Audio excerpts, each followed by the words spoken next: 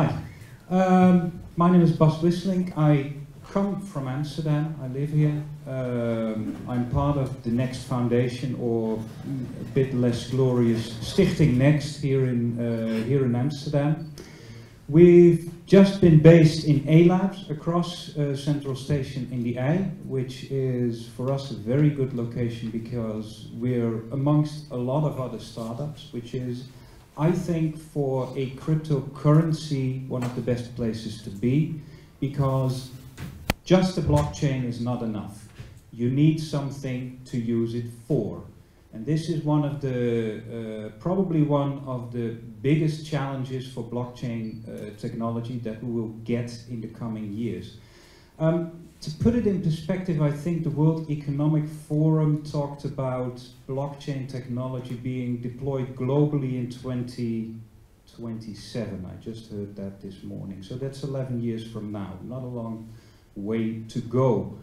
What kind of blockchain technology? I'm not talking about which brand or which kind of blockchain, but what kind of blockchain technology that's open to history, to coming history, I think. So I'm not talking Bitcoin against NXT or NXT against BitShares or whatever kind. I'm just talking about, for instance, the difference between permissionless and permissioned, which will, for the coming years, be a big one.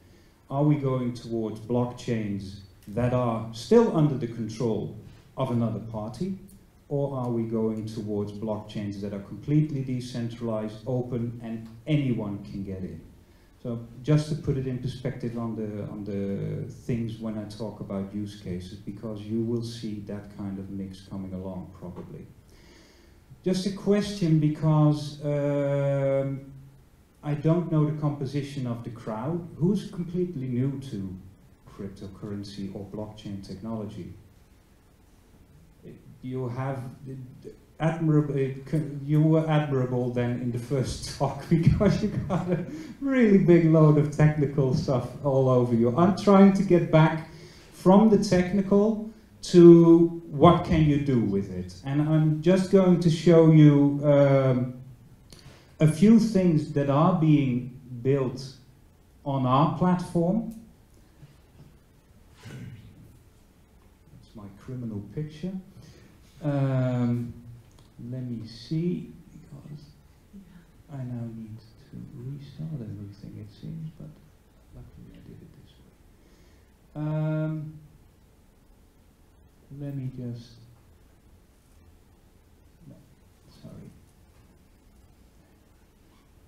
Okay, while I'm doing this, because it shut down for some reason, one of the key things about NXT that makes it what we are doing differently from, well, let's say for instance Bitcoin, is when you see things in Bitcoin at the moment, the most prominent use case is Bitcoin still used as a currency. What we see happening now in the Bitcoin-based economy is that we see separate use cases that have nothing to do with the currency side. And the reason for this is that it is not, a blockchain can do much more than just move tokens that can be used as coins. A blockchain has also been called a decentralized database, and I think that's a bit overstating it, because many people have already said decentralization does not mean efficiency. If you store large amounts of data on a blockchain and you try to retrieve it to your system, it's not the best way to do it. So if I want to have 1 gigabyte at current speed, I will still have to wait for a long time. But for small amounts of data, it is very good. Ah, there we get it. Okay, so this is what NXT tries to do. So coming from the place that you have a blockchain in which on blocks you can store data, information, and that information is witnessed by a huge amount of entities, which can be, which a huge amount of computers. They all say this data has been submitted at this point in time, and then the next block comes along, and it makes sure, it proves to you that this data in that block has not been changed. That's actually what you probably need to remember about a blockchain. It is, every block contains data that a lot of people, a lot of entities, I need to say computers, have seen at a certain time, and that is not falsifiable. So nobody can come into a blockchain and say, I'm going to change this, because you can't. With that, starting from that premise, you can do a lot of other things than just move a certain token around as payment. It's a very strong one, because this is the double spend problem. You can say this hasn't happened before, so this coin cannot be spent again. So that's the currency part. But what can you do? What more could you do? Well, first thing that people realized, and Next has built this, is we call it a coin, but it's actually a token. Like, for instance, a poker token has the form of a coin, but it has nothing on it. So unless it has $50 on it or $1 on it, it's not worth anything. It's something we agree on when we play poker, for instance. So that token takes a different value. Okay, on that premise you can say, let's call it anything we want and start trading anything we want. And hey presto, we have a decentralized marketplace asset where we can exchange assets. This is what Next does. It has an asset exchange, and the asset exchange is a decentralized token machine. It allows you to create different tokens on the NXT blockchain and trade them between people. And this trade is not centralized. So if I now trade, for instance, well, any trading system where you buy something is centralized in servers. For Next, this is done on the blockchain again. So each block, no one gets in between you and the buyer. This is the system allows you to do this trade. On the Next blockchain, one of the main ways that these tokens are used are, for instance, in well, what people call crypto shares. So this can be crowd-funded projects where people raise money by selling these tokens, and these tokens then represent, for instance, ownership in a certain venture. And this can be a startup, this can be an existing thing. We have people who have a brick and mortar business who, for a very specific project, raise money with this. So it's a decentralized way of doing crowdfunding, but at the same time also involving the people who are donating to your project. Because like Liaf or Lior, or Liaf is his online name, so sorry. This is a weird thing when you are in crypto. Lior here already explained that if you have a vote and you give someone a token, you can give them that vote.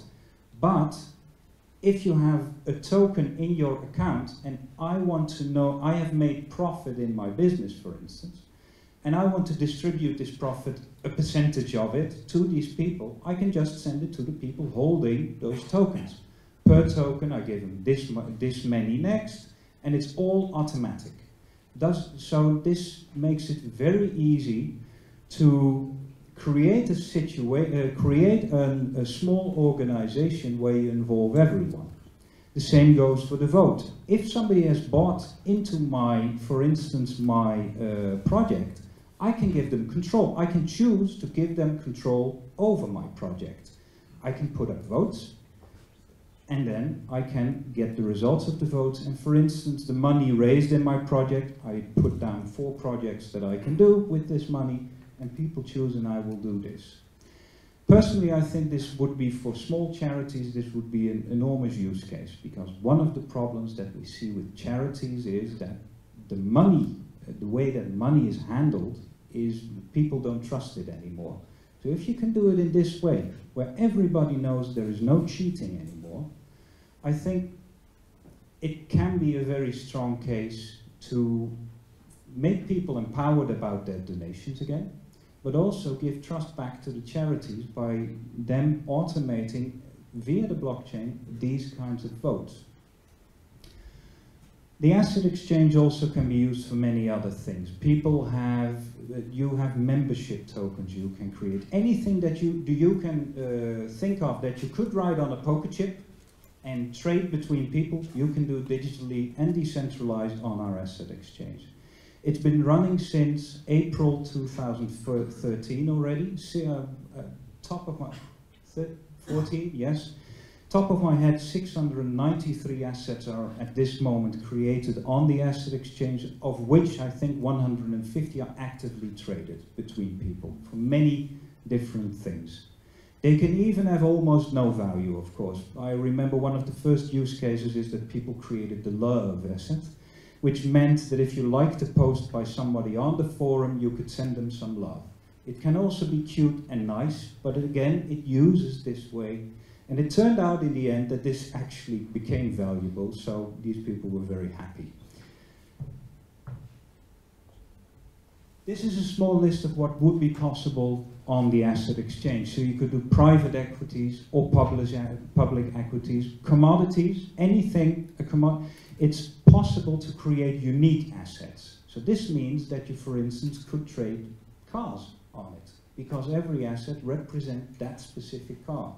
You could even use it in a different way. If you put a code connected to that specific asset, you could use it as a key. Because if you then prove ownership of this asset, if you could prove this and make this into software, you could start your car with it, because it makes certain that this is your ownership. Imagine how easy it is to sell your car. You can just put it on the asset exchange for sale, boom. And the ownership goes to another owner who can just start his car immediately with this token. The idea behind all these blockchain things, blockchain products, is to take out the intermediaries. Not because intermediaries are inherently bad, but because it is a position of power that they could misuse. And there is a lot of talk about the trustlessness of the system. And it doesn't mean that you don't trust people. It means that you don't need to trust them. And this is something that's really important about blockchain. There is no need anymore to trust these people. So for instance, one of the, I think the most recent phases where you could see that this is where things can go wrong is MasterCard. Anybody remember WikiLeaks? At a certain point we had WikiLeaks. Julian Assange did a lot of things that the US government wasn't happy with, but they asked for donations. They got donations, and then MasterCard decided we are not doing any donations anymore. We will block every transaction for donations against WikiLeaks. And this is a really weird thing to happen. You have a private company here, which is supposed to be a neutral company, which is taking political stance. And that's where these kinds of things become really important, because you get political decisions mixed up with business decisions. MasterCard before that was a neutral, supposedly at least a neutral company, and you would expect that from somebody who provides you a service. You are not expecting that company to come in and make a comment by blocking you, and possibly even giving your name to whatever agency, because you don't know this, to come in and block this and say you cannot do this, while it's your money and you're a member. So it's not about not trusting them, it's about not having to trust them anymore. With Next or Bitcoin or any cryptocurrency, you can make this transaction because it's your value and you can do with it what you want. So all these things that we're doing here, you can put on that level. It's a choice. Different things, vouchers, software licensing, voting rights, like I said, anything you can think on a poker chip.